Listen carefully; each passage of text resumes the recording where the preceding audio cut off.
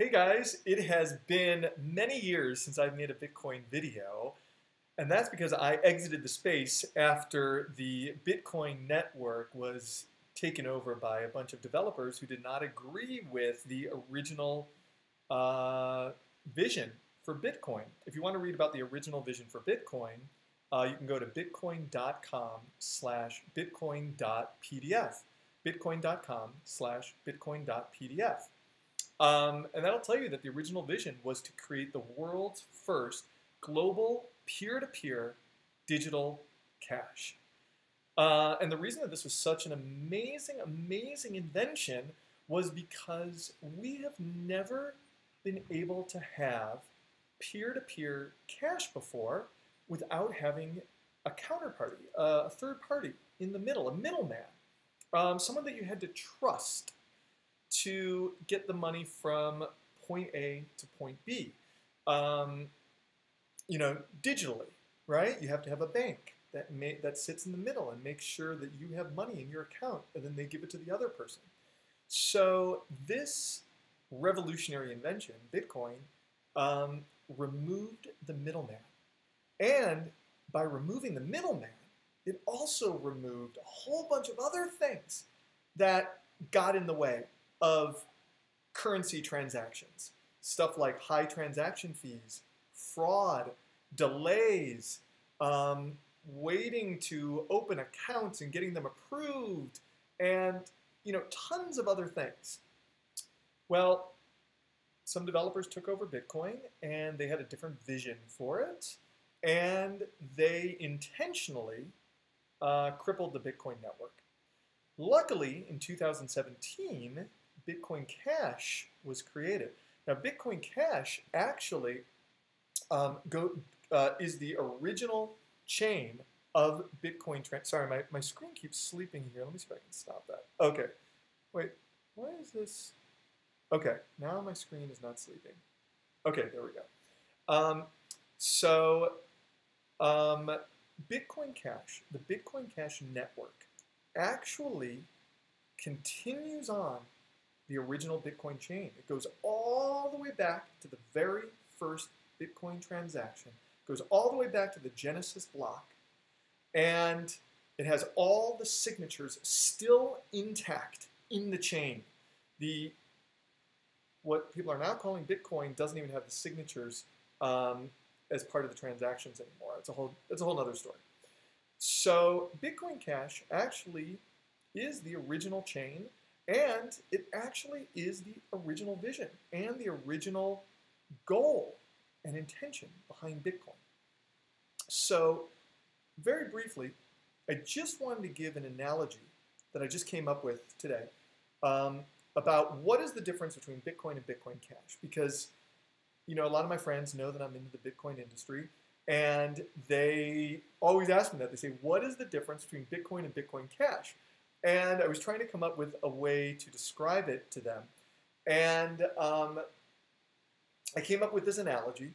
And like all analogies, this is not a perfect analogy, okay? But it's close enough. I think it's pretty damn good of an analogy. So what I would like you to think about for a moment is a telephone network. Now, the power of a telephone network is its network effect, right? You need to know that everybody in the world is on that same telephone network, and you can pick up the phone and call them. And the more people that get on that network, the more powerful that network becomes, because it's a network effect. Now, that's essentially what Bitcoin Cash is aiming for. It's aiming for a telephone network where everybody can pick up the phone, make a phone call for essentially free, call anyone they want in the world, whenever you want, any time of the day, and maybe you get charged 1/10 of a cent, right, for that phone call. But you know that that network is reliable. It's always available to you. You could pick up the phone, call anybody in the entire world, talk with them as long as you want, any time of the day, and it's essentially free, it's reliable, and nobody can stop you from making that phone call. So that is the Bitcoin Cash telephone network. if you were to think of it as a telephone network. So what has happened to the Bitcoin network? Now, I'd like to point out that the Bitcoin network originally started off with that vision. That was the original goal of the Bitcoin network. That goal has now shifted over to Bitcoin Cash. So let's talk about, what does the Bitcoin telephone network look like? Well, the Bitcoin telephone network only allows approximately 300,000 people per day to make a phone call on this network. That's right. I may be slightly off with that number. It might be 350,000 or 400,000 or 200,000. I don't actually know the exact number, but the point is that there is a limit. Think about the entire world. There's 7-something billion people on the planet. Again, I don't have the exact numbers, but the point is that think about a telephone network where only 300,000 people per day can make a telephone call on this network. Well, right off the bat, you can see that this is not going to be a worldwide success, right? It's not going to be a global success. And it would be bad enough if the problems stop there. But now, let's go on to the other problems that the Bitcoin telephone network has. Not only can only 300,000 people per day make a phone call on this network, but if you are over that 300,000 people, right, you've got to wait in line. You've got to get in a queue and wait your turn to make a phone call. So the thing about this line, though, is that you don't know how long you're going to be waiting in this line to make a phone call. So, and why do I say that?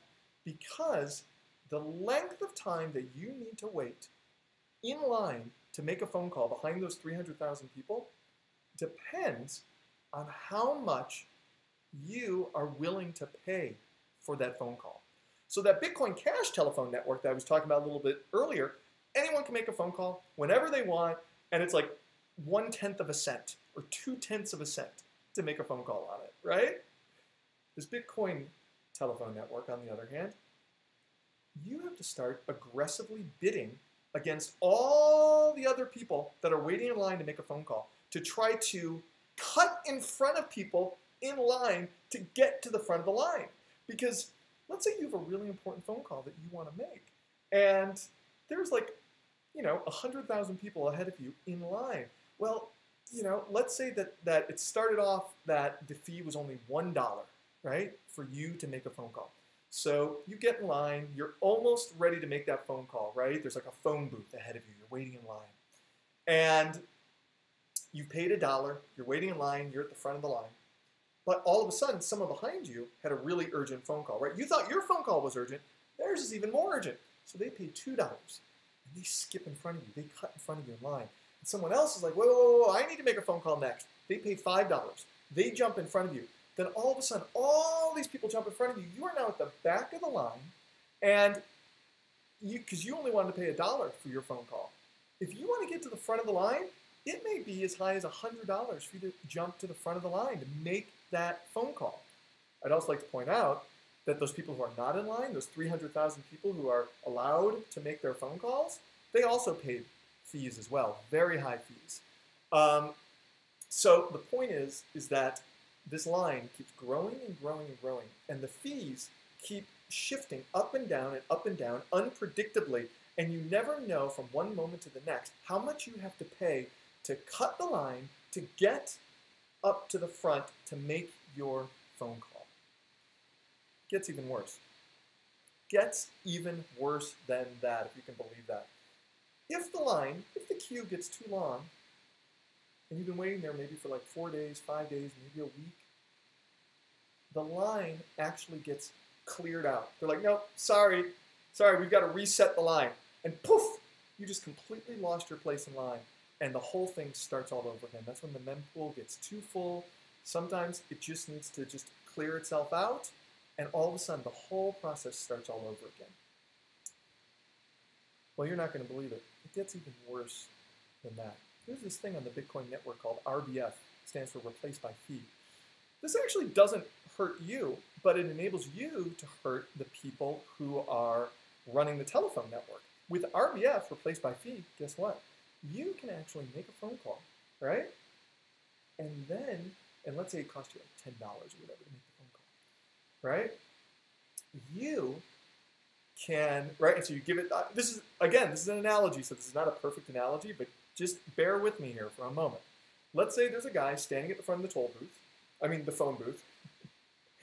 It is a toll booth on the Bitcoin network. So there's a guy standing there at the phone booth, right?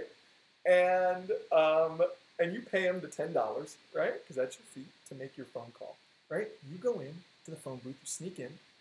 You don't sneak in because you paid, right? You scurry in, pick up the phone, you make your phone call, and then on the way out, you pickpocket him and get your $10 back. You just stole from that guy. You used his service. Or you bought a product in the real world on the Bitcoin network. You are allowed to pickpocket, take your money back. Now, yes, most people are honest people. You know, like what? Like probably 90% of people are honest, maybe more, maybe 95%, maybe even more, maybe 99%. I don't know how many people are honest. Most people are honest, right? But the thing is, there's a small percentage of people that are dishonest, and they can take advantage of this RBF thing to pickpocket the person that you paid after you already received the product or service. So it gets even worse than that. How can it possibly get worse than this? How can the Bitcoin network get even worse than this? Well, believe it or not, it's true. It gets worse because the whole reason that this Bitcoin network was crippled to begin with is because there were a whole bunch of businessmen who were very, very upset that they weren't the ones that owned those phone booths. They were very upset that they weren't the people standing there in front of the phone booth saying, pay me to make your phone call, pay me to make your phone call. So they decided, okay, this is what we're going to do. We're going to create a separate telephone network that people have to pay for. And the cool thing about this telephone network is it's going to be quick, it's going to be free, or not free, definitely not free. It's going to be quick, it's going to be less expensive than the other network, and we're going to help people get through this line quicker. So what they did is they yelled out to all the people standing in line, hey, you guys, come over here to our telephone network. And they took money from all the people standing in line, and they said, okay, tell me what you want your phone call to say and who you're going to say it to. Oh, okay, you want to call your mom. Okay, you want to say Happy Valentine's Day. I love you, Mom. Okay, hope you and Dad are doing well. Okay, trust me. Give me your money. It's less than the $10. It's only going to be 50 cents for me. But trust me, I'm going to deliver this phone call for you. I'm going to deliver this phone call to you. It's an IOU. I owe you this phone call. Don't worry. When the line clears later, I'm going to deliver this phone call to you. And they put it in their pocket. So this network, which they claim to be lightning fast, is really just a big centralized IOU banking network. You actually have to go back to trusting a middleman again. All over again. Those middlemen can screw you. Those middlemen can take your money. They can destroy your phone call. They can do whatever they want. And here's the other thing. There's other technical issues as well. Like you have to have a certain amount of liquidity in order to make the phone calls to begin with. It's so incredibly complex because the network does not work. But the funny thing is, though, is that it takes us right back to the original problem that Bitcoin was trying to solve, which was cutting out the middleman altogether. So it went full circle again. The Bitcoin BTC network is now a centralized middleman, IOU, trust-filled, complicated, complex, expensive, unreliable, and slow network that has absolutely no chance of scaling for the future or working or even bringing any sort of innovations to the world. Bitcoin Cash is the original vision of Bitcoin. It has all the original strengths of what Bitcoin was designed to be. The Bitcoin BTC network is the equivalent of Blockbuster video. It's the past. Can't scale, doesn't grow for the future, doesn't work for users. The Bitcoin Cash network is like Netflix. The Bitcoin network is like Kodak film. The Bitcoin Cash network is like a digital phone that takes photos right in your pocket. The Bitcoin BTC network is like MySpace. The Bitcoin Cash network is like Instagram. Trying to come up with some other analogies, but I think I've done a pretty good job. Now you know the difference between Bitcoin and Bitcoin Cash. All right, have a great day. Bye-bye.